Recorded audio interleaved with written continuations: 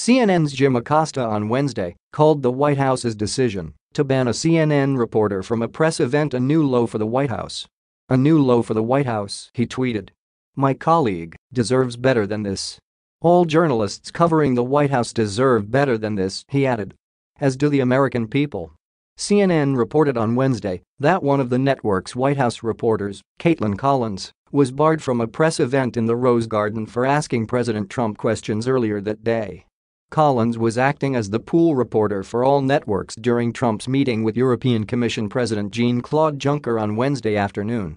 During a photo op in the Oval Office, Collins reportedly asked the president questions about the day's most talked about stories, a typical move for a pool reporter. The White House Deputy Chief of Staff for Communications Bill Shine and Press Secretary Sarah Huckabee Sanders later told Collins that she was not invited to a press availability in the Rose Garden that afternoon because she shouted and asked questions that were inappropriate for the venue during the Oval Office meeting, according to the CNN report.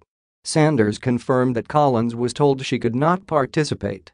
At the conclusion of a press event in the Oval Office, a reporter shouted questions and refused to leave despite repeatedly being asked to do so, Sanders said in a statement to the White House press pool.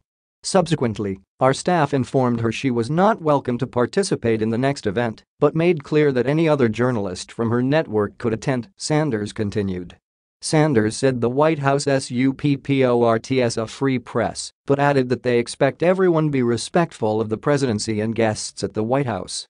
Acosta, who has an openly antagonistic relationship with the president, tweeted his condemnation of the White House along with the White House Correspondents Association (WHCA) statement about the ban. "We strongly condemn the White House's misguided and inappropriate decision today to bar one of our members from an open press event after she asked questions they did not like. This type of retaliation is wholly inappropriate, wrong-headed, and weak," WHCA President Olivier Knox said in a statement. This month, Trump refused to take a question from Acosta during another press event, calling CNN fake news. Trump then turned to Fox reporter John Roberts, who asked him a question. Later, Roberts released a statement in which he did not mention Acosta by name but offered support to CNN as a network.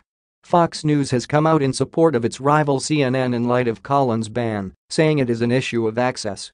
"We stand in strong solidarity with CNN for the right to full access for our journalists as part of a free and unfettered press," Fox News President Jay Wallace said in a statement on Wednesday evening.